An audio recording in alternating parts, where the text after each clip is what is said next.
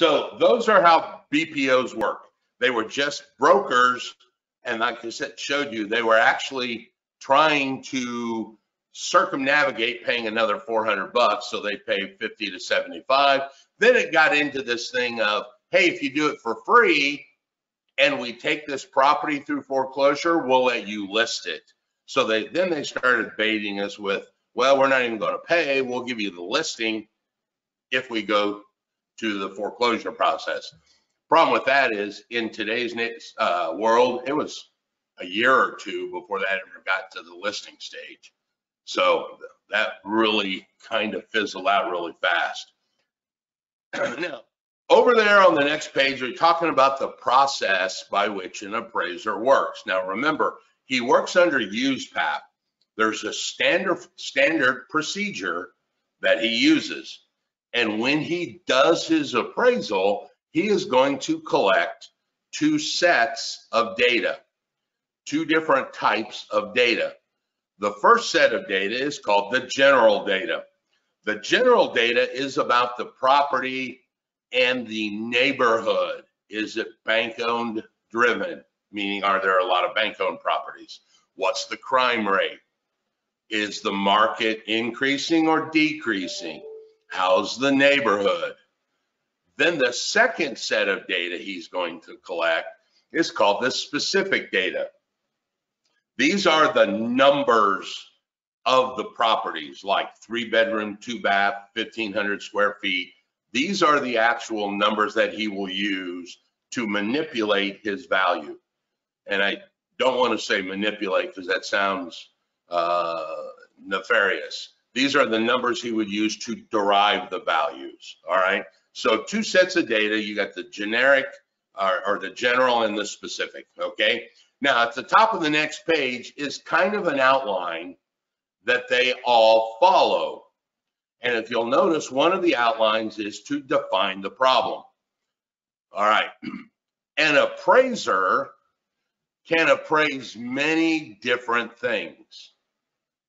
Remember, this appraisal foundation was created for all appraisers, not just residential purchases, which are the ones that most of you guys only think about because that's the ones we deal with.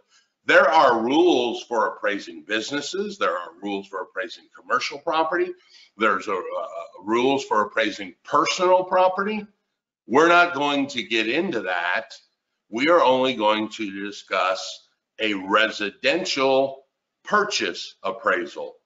When a person refis, they send an appraiser out. That's a refi appraisal. We're not going to really talk about that either. So when it says define the problem, remember there can be many different issues. Is this a residential purchase? Is this a business liquidation valuation? Is this a refinance appraisal? So that defining the problem, to us, we only think of one thing, but there are many different types of appraisers, and they all fall under this USPAP on how they do it. All right. There's one section in there that talks about 3 different types of method we're going to talk about. Now, there's a section in there that talks about determining the highest and best use. This is the old adage I'm sure you guys have heard about the value of real estate is all what? There are 3 words. What are the 3 words that give value? Location, location, location. That's what you've all heard. They actually use that. It's called the highest and best use. All right. So that's one of the steps in there. Now, there are 3 ways to appraise property, depending on what we're doing. There is the sales comparison approach. There is a cost approach, and then there is an income approach. The appraiser will do all 3 of these on this residential property that we are discussing, okay? So keep that in mind, 3 different approaches, and that's where most of your heartburn is going to come with this chapter when we actually get into it. So the Uniform Appraisal Report is over on the next page. You can see that. And notice that it's called the 1004. At the bottom of the page, it says Form 1004. That's kind of the slang. Hey, did you get the 1004 done? That's the slang in the business, all right? Notice it's 6 pages. We're not going to cover any of those because I've told you before that the forms are irrelevant in the course. Just notice that it's 6 pages long, and those are the legal pages. So that's what the appraiser is going to do to make sure that he gets this done. So flip all the way over onto page 312, and we're going to talk about this word called value. All right, we should get rid of the word price. We don't deal in price anymore. We deal in value. That is our most common thing. Value can be adjusted in 4 different ways. And I've told you before, this book loves its anagrams or acronyms. One of those, it's acronym, I think. The acronym for value is called DUST. You've got demand, utility, scarcity, and transferability. These 4 items are the key elements that create or determine value. The demand. If a property is in demand, it will go for higher than it normally would. Hence the word supply and demand we talked all the way back about in chapter 2. Utility. How many different ways can you utilize a property? Could it be residential? Well, it also could potentially be commercial. If there are 2 different ways to use this, in theory, that would bring more buyers to the table, and more buyers would tend to run the price up and bring the value up. So the utility is very important. Scarcity. The fewer number of a property there are, the bigger the value. Let me give you a great example. There's like 317 lots that sit on Geist Reservoir. You guys all know where Geist is, right? When one of those lots go for sale, it never goes at a discount because it is very scarce. There's only 312 of them, or 17, in the entire world. Compare that to farm acreage. There are millions of acres of farm in the United States. Therefore, hey, if I don't buy these 20, I'll buy those 20 or those 20. So in Geist, the lots are very scarce. That runs the value up. Now, transferability means how easy is it for the seller to transfer the property to the buyer? And we have mentioned this 3 or 4 different times about liens causing your property to have not be able to sell. What do you think a $100,000 property is worth with a $1 million environmental cleanup on it? 0, because you can't transfer the property to another person with clean title because of the environmental. So virtually those examples we talked about the other day where the house was worth $150 and we had $160,000 worth of lien, by definition, it has no value because you can't transfer it because you're upside down. You've got more liens than the value of the property. Makes it harder to transfer. So those 4 things will manipulate value. And what we're trying to get is this thing called market value. Now, market value is a very long definition. You guys ready? I always have to take a deep breath. The most probable price given knowledgeable buyers and sellers without undue pressure, using cash or an equivalent at an arm's length transaction. Yeah. It's got 5 parts to it. The most common price, or the most probable price, not the highest, not the lowest, not the average. It's the most probable price, given knowledgeable buyers and sellers. I had a guy call me out of California and he said, hey, I want to do a reality show about commercial property. And he called me because he knew in 2014, I did a reality show here in Indianapolis that aired on TV about rehabbing real estate. So he got a hold of me and he said, look, I want to do a commercial property. He said, but I want to do small deals, you know, like $8 to $15 million. And I'm like, whoa, hold on. 8 to 15 million? You can buy all of Indianapolis for that. All right. He was calling from Los Angeles, where that was a small commercial deal. And I was telling him here, you know, million, you can get a nice sized strip center. So he was unknowledgeable about our market. That plays a key role in this. All right. Arm's length transaction. We've already talked about that. Would you sell to your mother cheaper than you'd sell to your friend or to me? Yes. So this market value is what we're trying to achieve.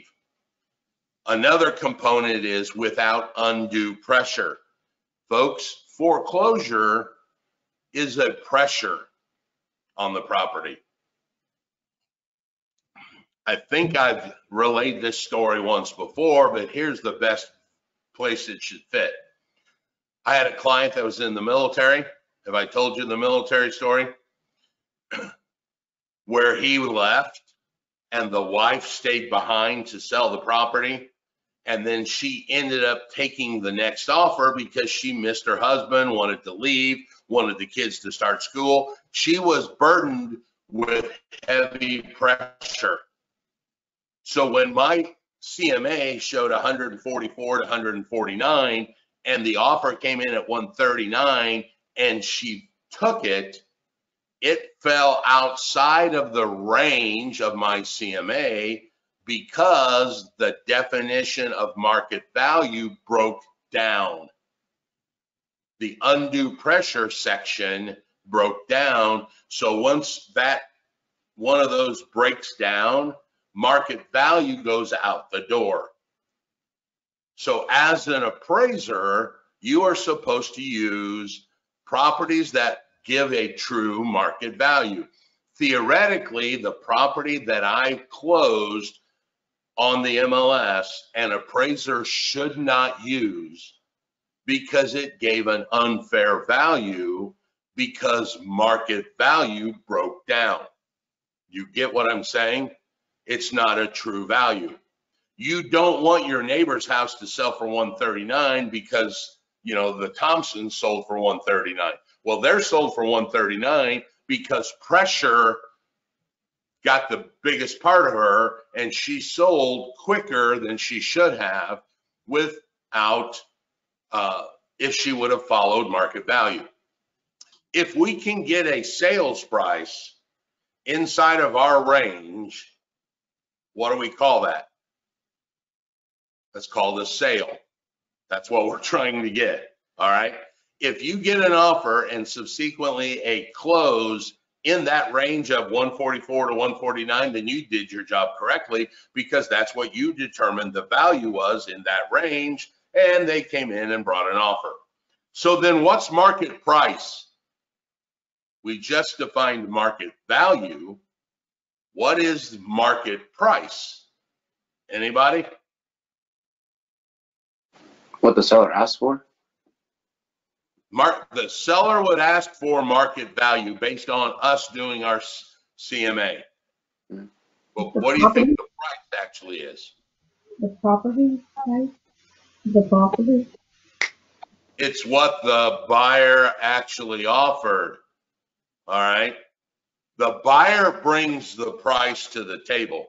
We establish a value. We think our house should be worth between 144 and 149 based upon all of those items. When the seller comes in, or I misspoke, sorry. When the buyer comes in and offers, he offers market price. And that's what the property ends up selling for. And you want that market price to be in the range of our CMA. If I can get the seller to believe the value is this and the buyer to offer that value, we get a sale, and that final sale is the market price. And that's what we are trying to get, is the price inside of our market value. Now there's another word called market cost. Here's a third one, or cost. This is what it actually costs to build the property. All right, what it actually costs. Now, we know just from being an adult in the real estate market that there are two good rooms to rehab: kitchen, master bath, right? And if I put $10,000 into the kitchen cost, does that raise the value $10,000? No, not at all. All right. Matter of fact, the Builders Association will tell you that 75 to 80 cents on the dollar is about the best you will get. You put 10 grand in, it may raise the value 7,500 or 8,000. And that's not always true, because you'll find here in a minute, you just keep adding, doesn't always linearly add the money. All right, and we'll talk about that here in a minute. So cost, and this is one of the things that I talk about when I teach investing. There are two terms that we typically like to use. One is called remodeling. I want to remodel. That is typically where you get less than the money you put into it. That's what we just talked about. I put 10 grand into the kitchen, ceramic backsplash, stainless steel appliances, one of those touch faucets, but I didn't get 10 grand out of it. The other one is called rehabbing. This is what your rehabbers want to do. This is where the value is more than the cost. I bought a house for 40. I put 40 into it. I sold it for 100 and I made money. That other 40 that I put into it increased the value $60,000. That is typically rehabbing, where the value is more. Now, here's the problem that most people don't understand. Remodeling does not typically affect the appraisal. No one really cares that you've got a ceramic backsplash and stainless steel appliances. That is not going to turn your $150,000 house into a $170,000 house. All right. Now, it may make the best $150,000 house on the market. So when the buyer goes shopping and he sees two houses, one has got vinyl and the old olive green kind of appliances, and this one has got ceramic tile and it's stainless steel, which one would you buy? That one. But if you want to increase the value, you have to change the configuration, add a basement or finish the basement, add a bathroom, add a bedroom. Now you're truly taking your 3-bedroom, 2-bath into a 4-bedroom, 2-bath. That will greatly change the value, because you're now playing in the next tier of property, so to speak. All right.